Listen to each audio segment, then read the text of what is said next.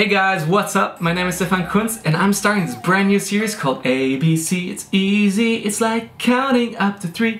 You guessed it, it's all the letters of the alphabet. And guess what? I would love for you to be a part of this series. The idea behind the series is actually to encourage everyone to research new ways to write a letter in different fonts. It's a fun way to practice your lettering, and at the end you'll have a cheat sheet with some different styles and variation of fonts that you can always keep up as inspiration. Don't forget to share it with the community, #StefanLetters, so we get all to see what you did and we can share these inspiration and ideas with all of us. So for the first round, I'm going to use the iPad Pro with the Procreate app and the Apple Pencil, but hey, feel free to use anything you like. Grab a pen, grab a paper, take your sketchbook, use Play-Doh, use feathers, or whatever material you feel comfortable experimenting with. So let's get started. So I'm just going to open the app, the Procreate app, and just going to select a new size. So I love to draw on the A3, and I'm just going to turn that around, make it big, and just going to divide that into 4 times 4, so 16 layers. I'm just going to use a sketch pencil. So it's actually not too much different from drawing out. And so I just know about here, that's should be the half of the paper. And you know what? I'm just going to return that all around. We're going to start off with a simple A. So this A here is really basic, and this is actually how you would write a normal A.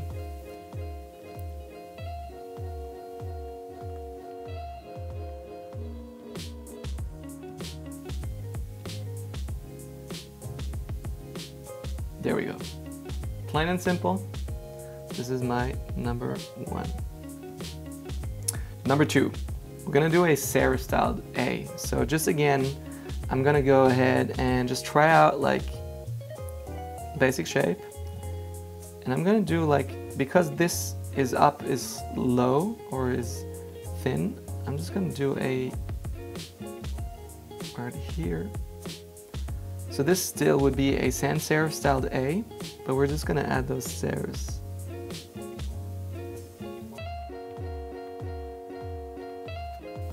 And I can just pick this up here. This is the great thing about the iPad. You can just do a little changes here.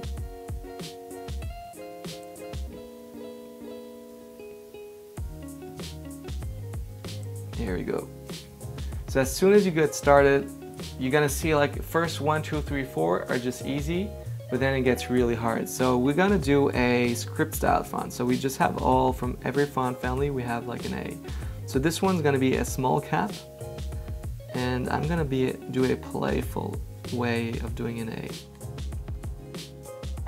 Because of this loop here, it's actually not as easy to figure that out. And but it's alright. We're trying out different A's. Let's see. Let's do a 3D A. So I'm gonna do a little bit, help me get this A right here. And so this is the box that I'm drawing this A inside. And that's how you can use 3D to draw. So I'm just gonna draw it in here. And then you can draw either the same here, but I'm just gonna use that line there and here to get back. There we go. Now I can erase all of these lines. I can also erase these lines here to only keep the rest. And now I'm just gonna fill in those parts here so we actually get to see that better.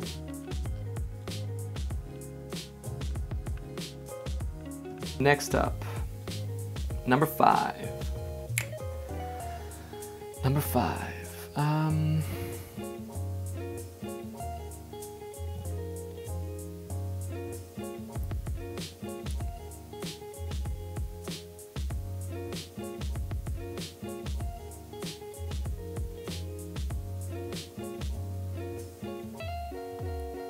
So I always have my trouble with knowing with the script style font.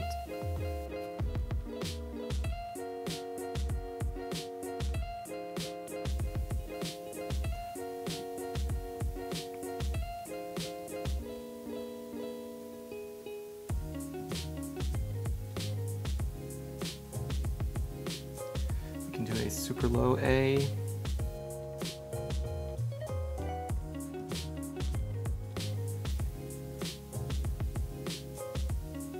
Which is alright. It works. It works fine.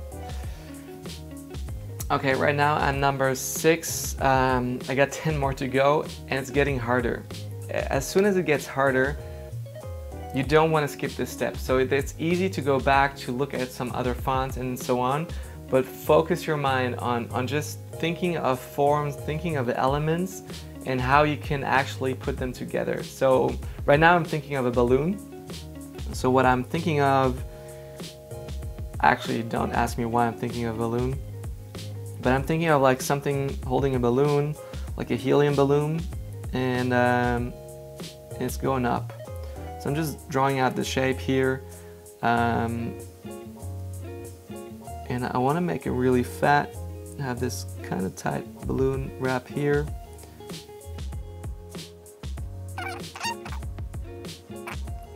Alright, so now I'm just erasing these parts here, and I'm gonna actually fill this whole balloon in black.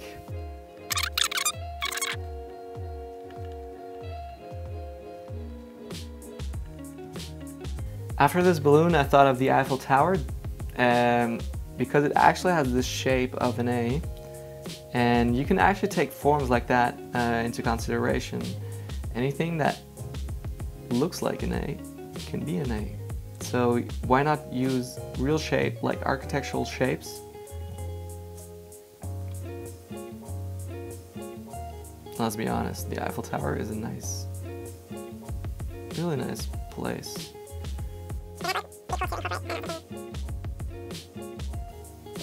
There you go, the Eiffel Tower. Alright, number 9. Bear in mind that I've practiced this a lot and already have done like a lot of fonts, but still, I'm needing some inspiration. A's, of course, Gothic A's. So I actually don't know how to do a Gothic A, so I'm just gonna look that up. So whenever I'm learning a whole new brush set, you can go to that font, you can check out like a Gothic font here. Oh, there we go. There we go. So I'm gonna take a screenshot. I'm gonna go back here, and you can do a insert flat image. There we go. So really bad quality, don't worry about that. That's kind of the skeleton of the letter. So what I have here is I have a brush from Ian Barnard. It's a black letter textured brush.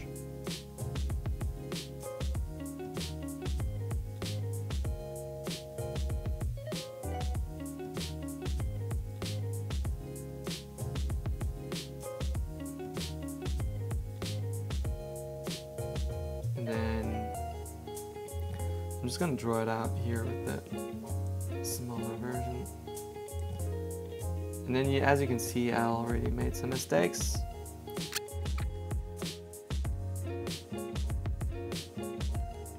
So of course now we have different options that we can go at. There's also the smaller A, that's probably more like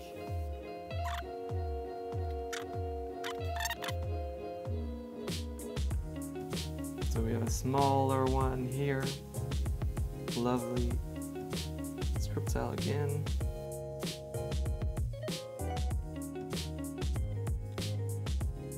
Alright, looking good, looking good. Always nice to see the overview from time to time, just so you see already what you got. I just saw that in the preview.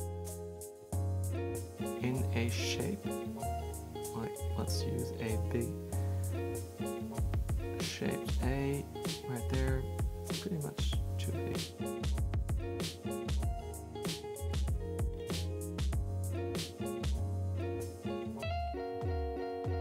Here we go. All right, last 4. So now I really want to go to Pinterest, and I'll just go through my lettering inspiration. So that's the first part where I'll go at.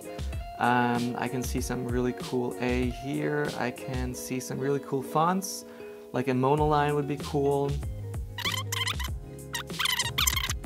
And for example, you see here, there are all kind of different ones.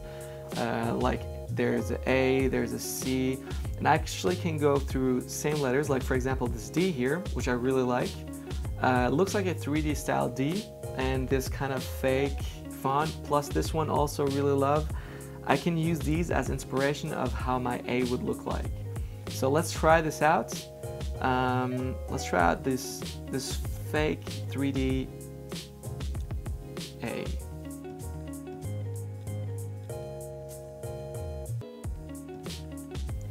Okay, this one is actually harder than I thought. Just going back, checking out this D here. I like that this here goes behind it and goes in front of it.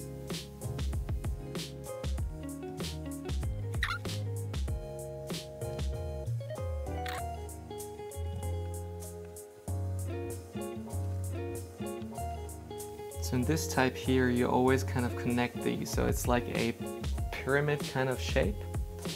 And what you do is you try to lay them on and make them work together. So every part that is below, like here, you would mark them like dark, like really dark. And you're gonna have 4 kinds of shades. Like the first one is really dark, that's the lowest part.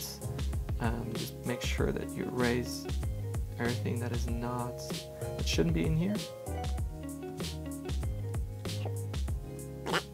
And then the next part is like a lighter form, and I'm just gonna put the opacity down, make it a little bit larger, like that.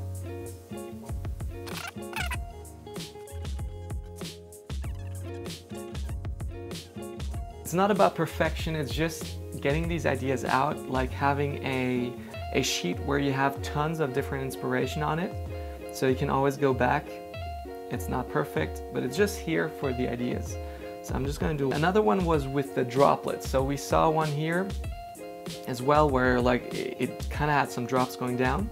So what I'm doing here now is I'm just gonna draw out any kind of A, it really doesn't matter here. What I'm gonna do as well is just, I'm gonna look for an A. What I have here in my Pinterest board is lettering ABC. So this one here actually is really cool. Oops. So I'm just gonna download image, go back here. So you can always find this on my Pinterest board. Here we go. So I'm just gonna take up this here.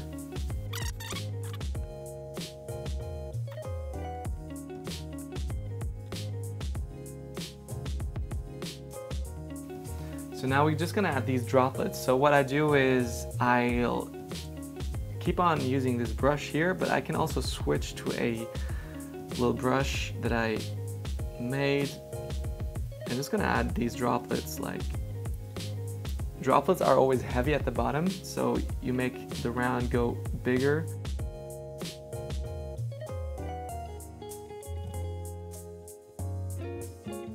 I'm just going through again to see if I missed something.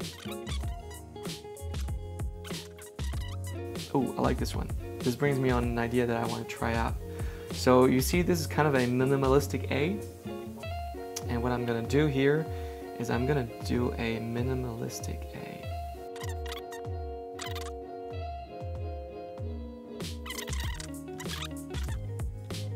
All right, last one.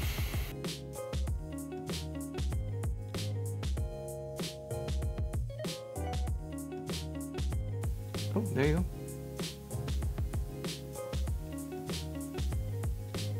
So it's an A, starts off, and it goes around.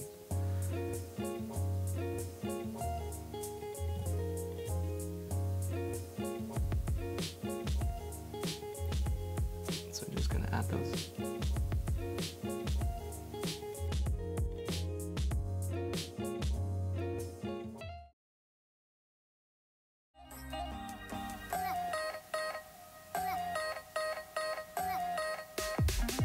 Hey guys, thank you so much for watching.